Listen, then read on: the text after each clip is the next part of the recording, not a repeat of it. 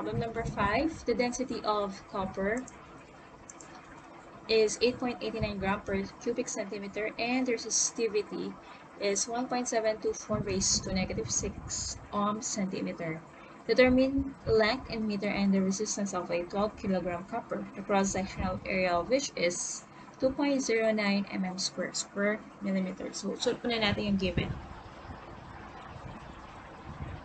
The density of copper. So, capital na lang letter D. Usually kasi ang symbol natin sa density is rho. Pero kasi may binigay din na resistivity, baka magparehas tayo para hindi tayo magito capital letter D na lang for density.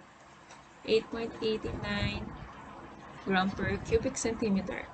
Okay?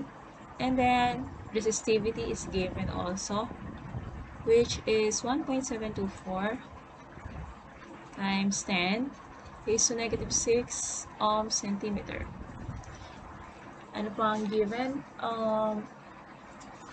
Determine length yung ating mass, which is 12, okay, kilogram. And then, yung cross-sectional area, okay, binigay na yung area, which is 2.09 mm square or square millimeter. Ayan. Okay, siguro dito ko na nalalagay yung mass.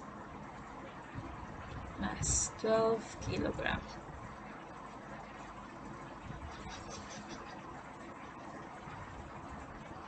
Okay, i-cut natin para. Mass, 12 kilogram. Tapos yung ating area, which is 2.09 mm square. Parang save natin ang space.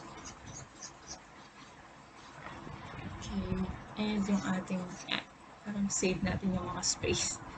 Equals 1.724 times 10 raised to negative 6 centimeter. Ayan. Okay. So, ang tinatanong, ang required ay length in meter. So, that is letter A.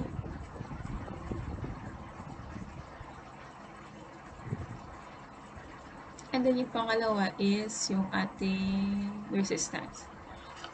Okay, so may given na area, basically ang gagawin natin is R is equal to, may given na resistivity, length given, hindi. Unknown siya. Okay, and area, okay, we can use the equation of resistance in terms of resistivity, that R is equal to L over A. Okay, so meron tayong resistivity, check.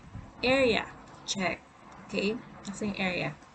Ito naka-ohm centimeter, ito naka-mm square. Convert lang naman natin yan. Kailangan natin yung length, which is required sa letter A. So, kailangan talaga natin makuha yung length. Pero paano natin makukuha yung length? Ano ba yung mga ibang given? So, check natin yung mga given na. Ayan, alam na natin kung saan natin gagamitin. Ang given is density at saka yung mass. Okay, paano natin gagamitin yung density and mass? Related ba siya sa length? Okay. Ang definition kasi ng density is mass over volume. Tama? Okay. So, meron tayong density, meron tayong mass. Ano naman ang relation ng volume sa length? Ang volume kasi for a uniform or yung mga regular, regular object natin. Bawa yung mga cylindrical. Okay. Yung copper kasi diretso yan. Uniform siya. Okay. Kukunin mo lang yung base niya, which is the area ng base. Actually, yun yung cross-sectional area. Okay? Uniform cross-sectional area times the height. Pero in our case, dahil where ang pinag-uusapan natin, yung volume natin, pwedeng the area, cross-sectional area, multiplied by the length. Tama? So, kung nakuha na natin yung volume, meron tayong area. Therefore, length is volume over area. So, this is our working equation. Okay? We can get length in terms of the given density and mass by getting the volume. Kapag nakuha na natin yung length, ang mangyayari, substitute na natin sa equation natin ng resistance in terms of, so let's say this is A, this is B, resistance in terms of resistivity. So, start na natin kunin yung length. Okay, so length is volume over area. Pero bago yun, kunin muna natin yung volume. Volume Okay. So, for length. Ayan. A muna lang. Maglagay tayo ng notation para hindi magulo. Ayan. So, A for length. Okay. So, ang volume is, kailangan muna natin makuha yung volume. Okay. Volume, lalagay ko na lang dito. That is mass over density. Okay. Mass over density. Ayan. Ipagpalitan lang natin na sila ng pwesto, mass over density. Okay. So, volume is, kaya kinukumpleto kong VOL kasi hindi pwedeng V. Baka malito tayo sa voltage ng ating symbol. Okay, mass. Ang mass natin is mass, 12 kg. Ang density is 8.89 gram per centimeter, cubic centimeter. So, convert na natin yung kilogram. Okay, sa gram. Dito na lang natin i-convert. So, kailangan natin convert yan. Times, okay, for 1 kilogram, for every 1 kilogram, there is 1,000 grams. So, that is 12,000 grams. And, huwag na tayo mag-convert. Huwag na dito sa ating equation mismo. So, 12,000 grams divided by mass over density kasi density is 8.89 gram per cubic centimeter. Cube per cubic centimeter. Tama. Tapos, unit analysis cancel out. Tapos, akit itong centimeter sa taas.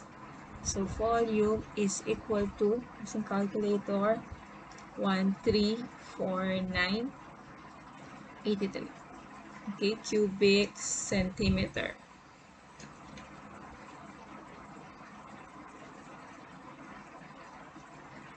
Okay, 1349.83 cubic centimeter. And then, kailangan natin yung length. Ayun. Length is volume over area. Ang area natin ay naka-mm square.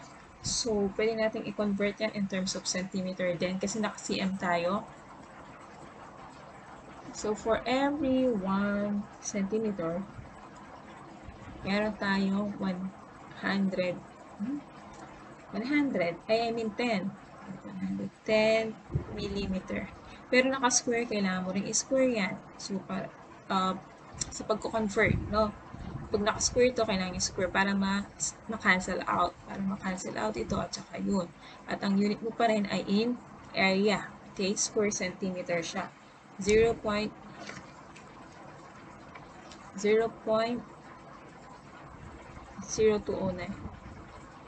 square centimeter. Okay, so gagawin natin siya dito.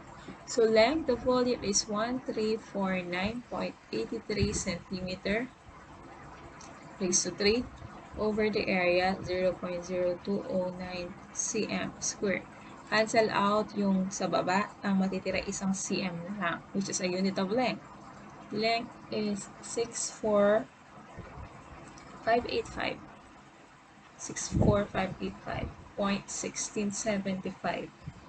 Okay, centimeter. Ang kailangan, length in meters. So, times uli, conversion factor. For every 1 meter, there is 100 centimeter. So, cancel out, cancel out. So, the length in meter is 645. 645.8517 meters. Ayan, yun yung required. So, nga in meters.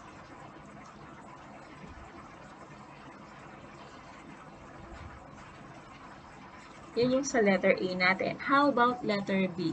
Okay. For R, for the resistance.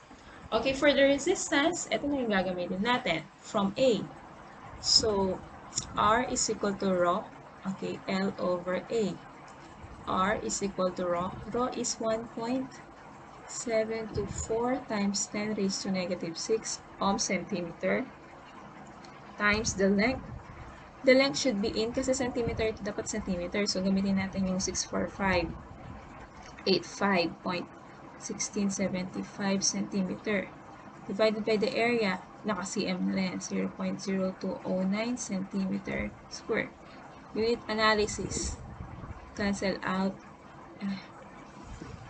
Unit analysis. Okay, ito cancel out. Okay, may matitira pang 1 centimeter. Cancel out dahil ito ang matitira ay ohms. So, R is equivalent to 5.32 ohms.